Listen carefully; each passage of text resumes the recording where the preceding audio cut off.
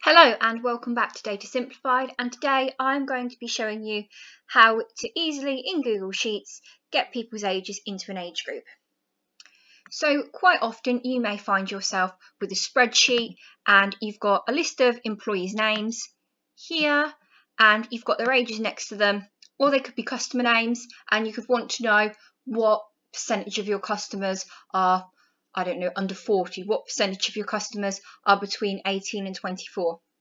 So particularly when you've got a very, very long list, it's nicer, instead of having to look at every age like Peter 53 there and go, oh, okay, so the group here being to be 45 to 54 and type them in.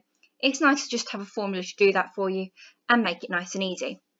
So on the right here, what I've got is I've got a list of ages going down from 18 to 54 because they're the ages that we're looking at again, but you could pick any number, and this is obviously easily done just by simply typing the first age, clicking at the bottom then, and then it auto populates all of the ages for as long as you like, or you can drag it down, or as I've done here, I've just done a simple formula of equals the cell above plus 1 and dragged it down. I'll just show you now, so that we've got all of the ages all the way down to 54. Then next to them, all I've done is I've just put the age group that we want each age to be in. So my age groups, I've gone with the typical sort of like Likert scale age groups that are often used of 18 to 24, 25 to 34, 35 to 44 and 45 to 54. And all I've done to put them in there is just list them out once, all individually. The good thing about this method though is as soon as you've created this once and it's the same one you're going to use all the time, I'd recommend saving it in a Google Sheet, because then you can just copy and paste it into absolutely any spreadsheet that you want and use it going forward without even having to type that out. So over here then I've got the age group column. So what I'm going to do is I'm going to do a simple vlookup to the age and age group over here in order to get what everybody's ages are. So I'm going to put equals vlookup, open bracket, the age that I want to look up, comma, the area that I want to look up in. So I'm going to click here and I'm going to use Control Shift right and down so that I easily select all the ages. I'm going to put comma. It's column 2. So column 1 in this situation in the lookup area is G. So H should be column 2. That's the value that I want to return.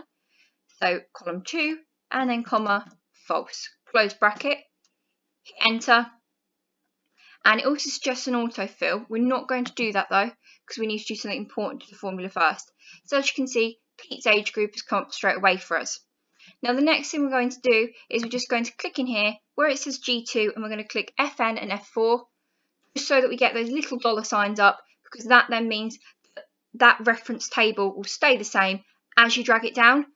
If you don't do that, they'll change and they'll gain a number each time as you drag it down, so you won't be looking at the full range. So if, say, halfway down the spreadsheet you have someone in the 18 to 24 group, it wouldn't populate, but by putting in those dollar signs we make sure that it does.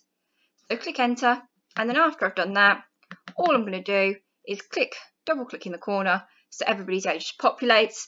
Again, I just like to spot check a couple, particularly obviously when you're doing this normally, if it's like for a custom survey or something, you might have thousands of cells. So just pick a couple of random ones. So we'll look here. George, 23, between 18 and 24, seems fine. Paul, 45, between 45 and 54, seems fine. And that is very simply how you use a VLOOKUP in order to get an age group across. Again, when categorising people by age groups, it's one of those things where there are lots of tips and tricks to it and many different ways. Here at Data Simplified, we just like to show you the most straightforward and simple way to do it. Thanks for watching the video. Don't forget to like and subscribe.